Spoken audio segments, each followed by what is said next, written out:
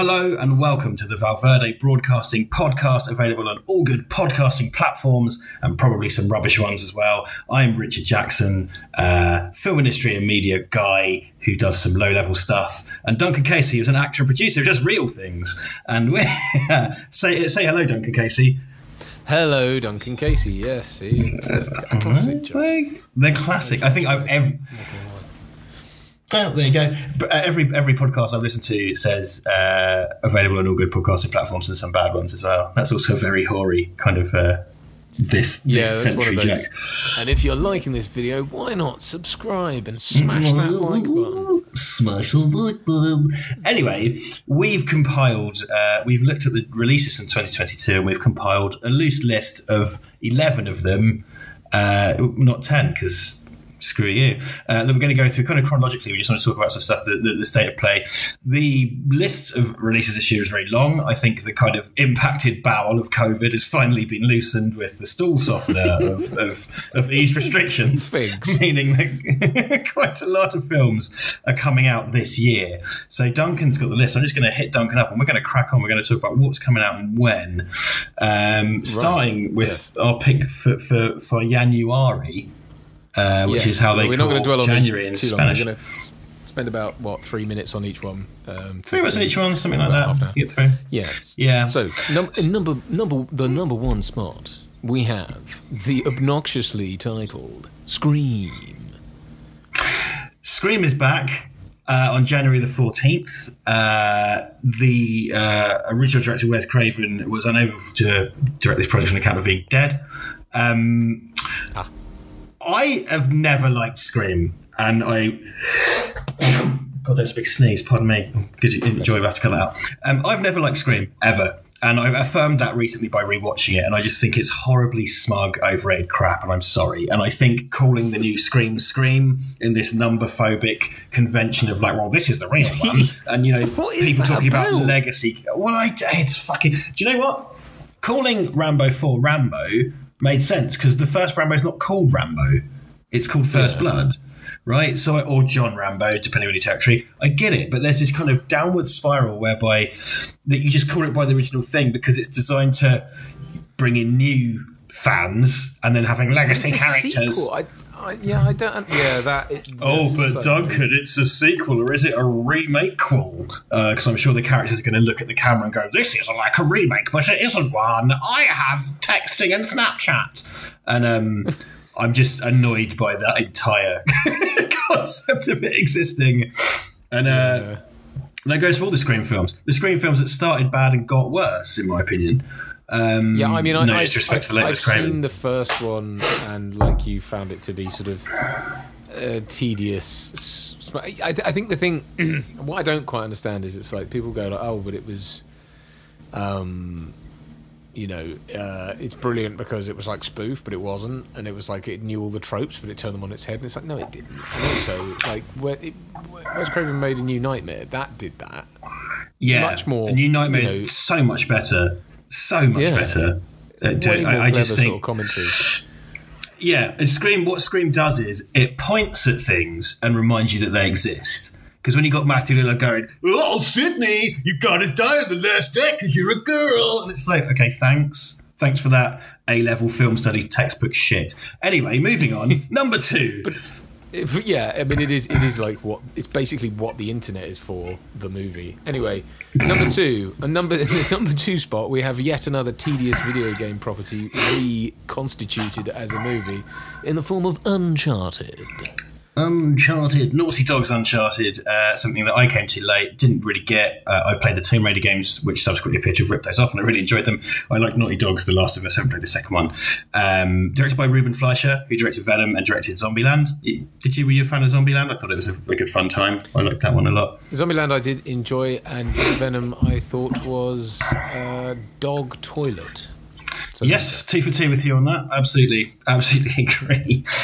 So this is Tom Holland and Mark Wahlberg, and it's kind of a bit weird to me in that, from what I understand of Nathan Drake, the main character of Uncharted, I think he's supposed to be a good chunk older than Tom Holland. I believe Nathan Fillion played him in quite a high-profile fan film, for example. Yeah, really well. And Stephen Lang was in it and stuff. And that's the most Uncharted I've ever seen. Because, that, and the reason why I saw that was because I had to audition for a thing in which I was playing Nathan Drake. It was for a PlayStation advert or something. Oh, really? And I think the reason I didn't get it was because I went in the room and they said, have you done any PlayStation advert or any gaming adverts or anything? I said, well, I'm in a game, because this was when Erica was yet to come out, and I said, I'm in a game, and they were like, what do you do in it? And I was like,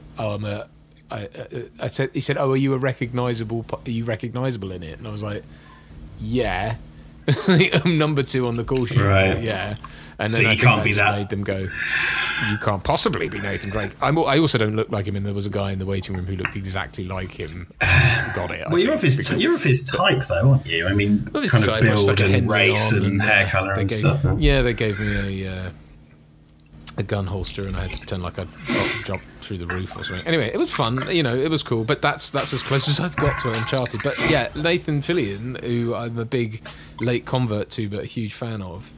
World's nicest man, it seems, and a really great actor, but did that really, really cool little fan film. And I just sort of look at that and I go, that's really where these things should exist, not as a feature film. And I look at like Tom Holland is that again, the irony of having Mark Wahlberg in it when he played Max Payne, and it's like that was a terrible miscast, and I think this is as well. And Tom Holland seems to think, arrogant little twerp, I'm so bitter, seems to think that he can play anything. Like he's lobbied to play James Bond, and he's like, why don't you make him a young spunky twat? And it's like, because young spunky twat, what can do backflips. It's like, you can't do all of the things. He's Sony's golden boy, and this is a Sony thing. Yeah. It's Tomb Raider with a cock and balls. Move on. What's number 3? Number 3 is The Batman. The definitive article, in finally. Yes. Die, Batman, die. The Batman, the. Directed by Matt Reeves, of course. This has been in the offing for a long time. I do look at it and go, good for you. You seem to be having a fun time. But I also go, what's the point in this? I don't know what this is bringing that's new. Sorry, every film comes like, this is shit. If I see slow motion pearls hit the fucking ground one more time, dude, I will. That's fine. It is. Yeah, I mean, it looks stylistically great. And I think if it has something new to say, fantastic. If the thing is simply, we deconstructed all these characters and made them into more grittier, realistic, or darker people, it's like, well, that's not. Yeah, what if Batman was more grittier? It would be 2004. Matt Reeves, great director. Robert Pattinson, great actor. Loads of great actors in it. The production design looks amazing. I don't know what we're being offered here. What's different? What's new? But this time it's got Penguin in it, and he's fat mad, and it's like he's got a rubbish car now. Oh, good. I better watch it then. I'm sorry, but I don't. I know this constant deconstructing and what's the word? What's the word for like not de-engineering or de-technifying, but basically, like kind of. Well, deconstructing, I think that's the word that was used in comics that then carried over to film. So, Yeah, I suppose. But what I mean is sort of taking all the tech and making it more clunky. And I see. More sort of, okay. He's got tons of things hanging off him. He's got straps, so he's got armor. He's got what I mean? Like the utility belt appears to actually. It's like they've had to account for everything that's got to be on it. He, for some reason, has arrows on his gauntlets, and it's kind of like, right. I don't know. I mean, it looks fine. My fear is that it's not going to do anything particularly new except look different. You know what I mean? Like, I think it's going to have the veneer of dark and gritty, but I'm not sure that. Unless they're clever, and they might be, but if that's going to say something new, fantastic. If it's not, then I think this was pointless. I would much rather have seen them go in more of a comic direction and made that look and work. I think it's a time for that, probably. I don't know. And this is because this was originally, I think Matt Reeves came on when it was a Ben Affleck film, and now it's its own thing, and it's fitting into the increasingly confusing sounding DC multiverse.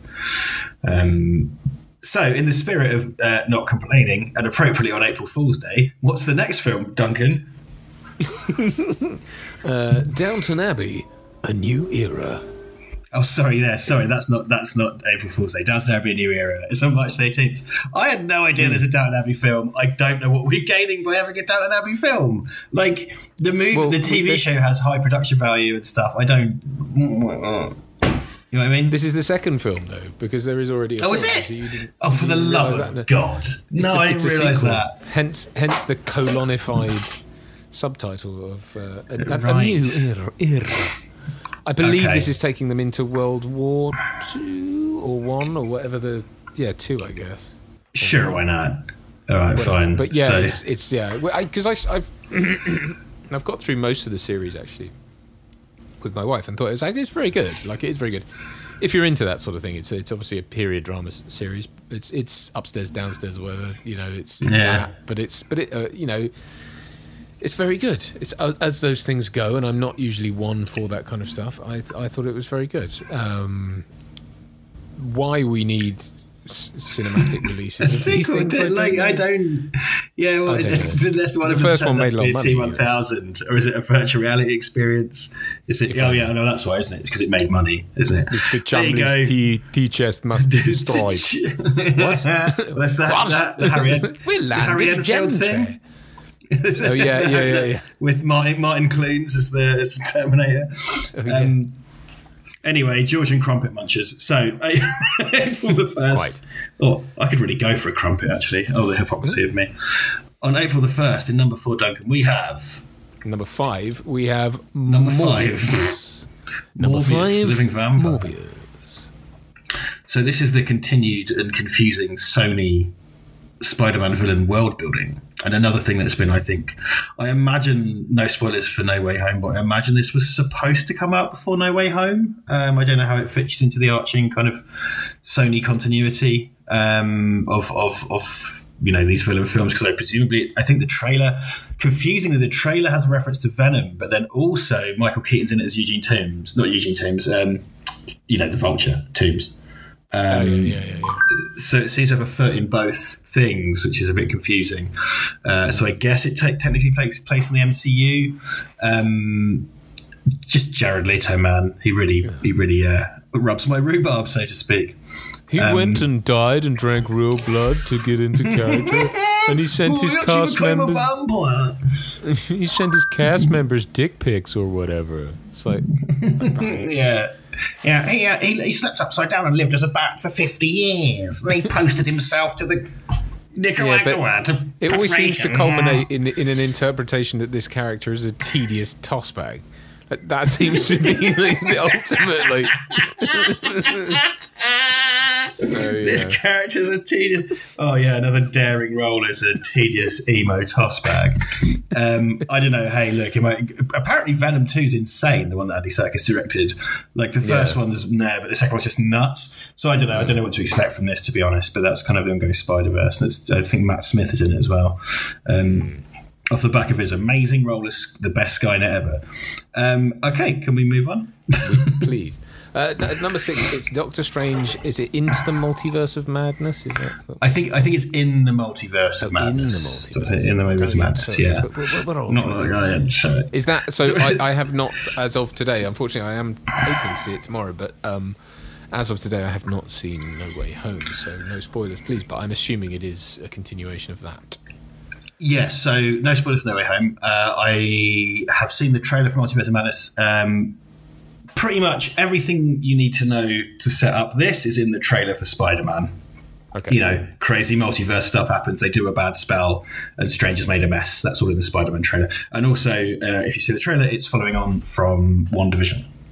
It's on Disney Plus. Yeah, so Wanda's in it, so it follows on for events of WandaVision as well. What troubles me about what troubles me about this? This is a Sam Raimi movie, and Sam Raimi, of course, famously directed the Spider-Man films, but and it's a Sam Raimi film.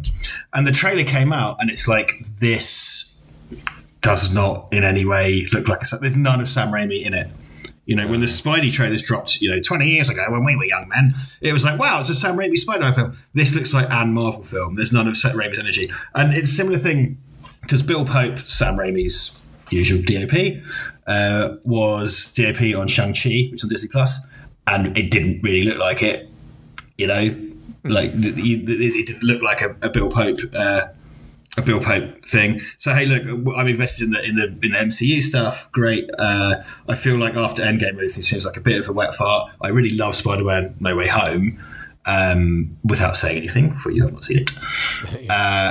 But yeah, I don't know. I mean, I'm going to watch it. I really like Cumberbatch's Strange. I think all that's really good. I want to see the continuing story, but also it's a Sam Raimi film, and it's like, why did you bring him if you just want his name on it? You don't want him in it. You know, you don't want Sam Raimi's kind of flavour. So yeah, I don't know. Have you got any thoughts on this one particularly? No. I don't care. So, coming up, should we move on? Please. Right. These two I think are going to be fairly short. Get the short shrift from me. Number 7 is Top Gun Maverick. What say you? Ask me if I have any thoughts on it. Do you have any thoughts on Top Gun Maverick? I don't get the fascination with Top Gun. I'm going to put it out there right now. No, I don't. You get a load of fat men in Y fronts going, and I go, that's the theme tune. But it's a film I've only ever seen in dribs and drabs on TV. I never gave a shit. I know it's a Tony Scott film, and there's something to be said for that, and I'm sure it's great, but it just does nothing for me at all. So I've said before, it's something that's often discussed in queer theory in film studies academia because it's highly homoerotic. I think what I find quite interesting about this kind of plays into the sort of belated sequel thing, because having watched the trailer, it requires that Maverick's a 60-year-old test pilot who hasn't changed jobs in 35 years. and it's like kind of, you know, Maverick, you're still a Maverick all these years later. Why are you still doing that? Why aren't you in a good job? And it's like, yeah, that's a pretty good question. It's because people want to see him doing what he did 35 years ago. So he has to come out and do. And Tom Cruise learned to fly the bloody plane for real. And he ate a jet engine. He ate a jet engine for 30 seconds in a volcano. He did it for real, but he broke his little finger expelling titanium from his rectum or whatever. And that makes a good film, you know, like The Mummy. Let's just leave it at that. I feel like people are going to be quite annoyed by this podcast. I don't. Well, especially with the fact that we chose to talk about these films. Anyway, shall we move on? Yes, let's move on. Number eight. We have a plum floating in perfume in a gentleman's hat. No, we have Jurassic World Dominion. Right, now this is kind of I'm gonna. Right, so I liked Jurassic World, the new Jurassic World. It was just called Jurassic World, wasn't it? I couldn't remember. Yeah, I quite liked the first Jurassic World. I thought it was a good fun time. I don't have the insane investment that people have in Jurassic Park. It's one of those things, like, it's got a bit of a kind of Star Wars type thing where, you know, if you say the most mildly disparaging thing about it, you may as well have murdered their family. I thought Jurassic World was all right. I had a good time with it. I've watched it twice. Not bothered to watch it again. Fallen Kingdom was fucking dog shit. Like, really, really bad. Like, a really bad film for a number of reasons. This one, so Colin Trevorrow didn't come back for the second one. He's back for this one. They released did you see the Jurassic World short that they released to YouTube that he directed in anticipation for this? It's kind of good. It's a fun little kind of horror of London. I am so remarkably bowled over by the fact that you sort of enjoyed the first one. Is everything that's wrong with what we've just been talking about, which is that it's just a remake of the first one, essentially calling itself the same thing, in which the same things happen every now and again, but it's okay because someone pops up every now and again and goes, the first one was, this is a sequel, we're going to make it cooler, make the dinosaurs more bigger, give them 5 assholes or whatever. It's like someone literally says that. But it had 5 arseholes, though. It did 5 poos at once. On Chris Pratt was running away whilst it did 5 poos at him. I mean, that's, to me, it's a textbook example of the very thing we've been complaining about. But go on. I liked it. It was like a kind of Irwin Allen, 1970s disaster movie. I kind of dug it. And it took place in an active park. Again, I don't love it. and I had a fun time with it. I watched it twice, but I don't love it.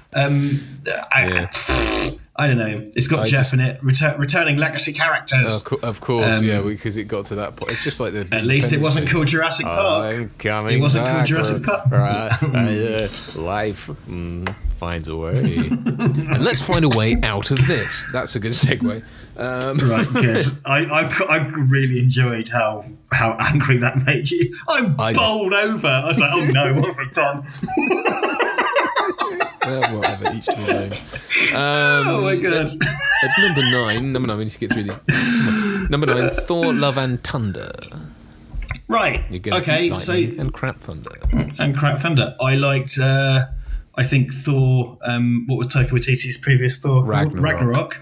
Superb. That's one of the best Marvel films, I think. I think it's one of these things. Agreed. Marvel started off by letting directors have their own kind of voice and a bit of flavour. That's got lost in the mix, as I just said about Sam Raimi. But Taika Waititi was able to make a Taika Waititi movie in the Thor universe. And I thought it was really great. And if there's more of that, they've had the sense to kind of go in for more of that. I'm here for it. This is one where you're MCU fanboy. There you go. I saved you typing it.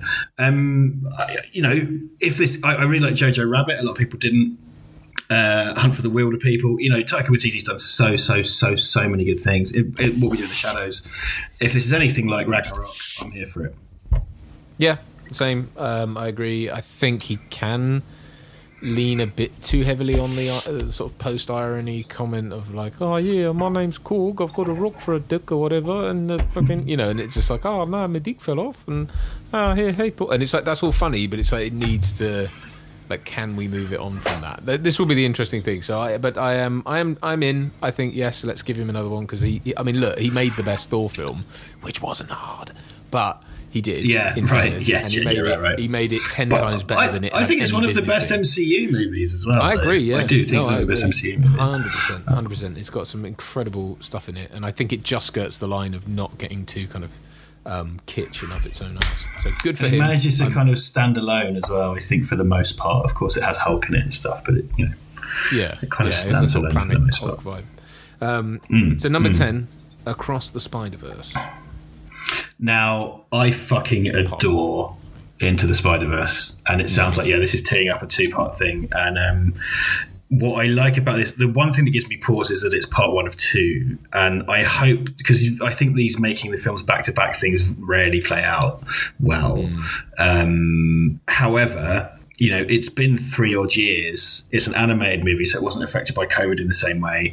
It feels like they've been wise enough to step back and take their time over it. I just revisited Spider-Verse at Christmas because it's wonderful. It's a brilliant film.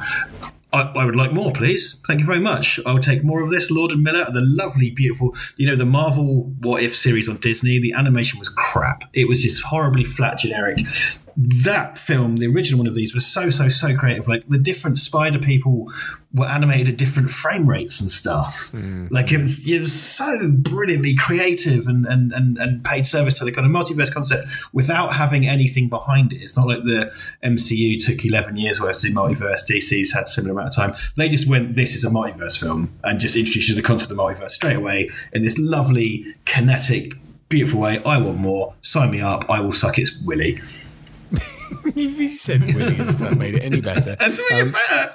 No, I agree. I had a really lovely experience watching it with my then, I think she was 4 or 5 month old daughter, and Sorry, I was going to judge it. It was so good. It is such a. I mean, not that she knew what was going on, but she did. I remember when Spider-Gwen. Is it Spider-Gwen or? Yeah, Spider-Gwen. Yes, she came out, and for some reason, my daughter let out a little shriek of delight. Again, not that I don't think she knew what was going on, but she seemed to like. So no, it's really, really good, and I think if they seem to have sort of taken their time with it, and if this is in the same quality, which I have every reason to think it will be, then 100% in for this, because I think this is what we need to be doing more of, and it's what DC need to pick up the baton again, because they were doing such great work with animation and they kind of dropped the ball as they have. Yes. The film universe, which brings us on to number 11, and also another multiverse thing, The Flash.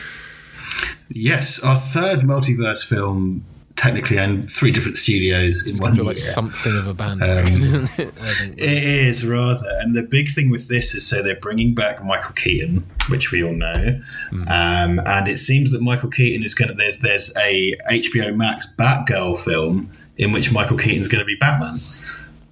Coming in 2 years hence or something. I believe Affleck's in it as well, isn't he? I think he is. It would seem, yeah. And I think what they're going to do. Have you read Flashpoint or watched any version of Flashpoint before? Yeah, I did see the animated version they did. Yeah. Right. So I feel like what they're going to do is, instead of Thomas Wayne, when Flash goes into the Flashpoint, he's going to go hang out with Batman 89 Batman, and then he's going to meet Affleck Batman, or because like in spoilers for a 10-year-old comic, in the end of Flashpoint, Thomas Wayne writes a letter to Bruce Wayne that Flash hands off to him. That's really good. It's really amazing. Yeah, it's really lovely, really nicely done. So this all depends how much time you've got for old, what's his name? What plays Flash? Ezra Miller. Ezra Miller, thank you. And you're going to have multiple Ezra Millers. It's directed by Andy Muschietti, who did Muschietti, probably got that wrong, but directed It's Chapter 1 and 2 and Mama and Lock and Key and stuff. So there's someone who's this trend at the moment. It's like Scott Derrickson. You bring over these kind of not indie but kind of small horror film directors over into these big franchise pictures. I want it to be as good as No Way Home and Into the Spiderverse. I'd really like if they pulled off a cool, wacky multiverse film. So I'm pulling for it. I really want to like it. I want it to be good. Me too. I agree with you. My fear is that the ingredients in this particular cake include broken glass and dog poo. That's my own. I think it's like this is the problem. The perennial problem they've got with the DCEU is that some of it worked, vast swathes of it didn't, and I would include Ezra Miller's Flash in the didn't category. And now you're going to hang an entire film on him, and that this is going to be your ironic. Oh, here's your Michael Keaton. Here's your look, it's our multiverse, and it's like, yeah, but if he's toilet, and if the whole thing is sort of hung around that really barely developed shitty character, frankly, I just sort of go like, you're not, and if it's made in the same sort of box ticking spreadsheet, quick, I need to get my bonus way that all of the last few have been made, and I take no pleasure in saying that. And I know that means that's the thing. But it is a thing. Like, I'm sorry, you did do that. You did make Justice League. I mean, I'm not being funny. Undeniably, yeah. So it's kind of like, well, this is. I mean, I really want it to be good, and I'm pulling for it. But I just think, if they think that they've just put the they've got their cake batter ready, and now they're going to chuck a load of broken glass and poo into it and still call it, a good time. But we got Mary Berry to make it for the broken glass and poo.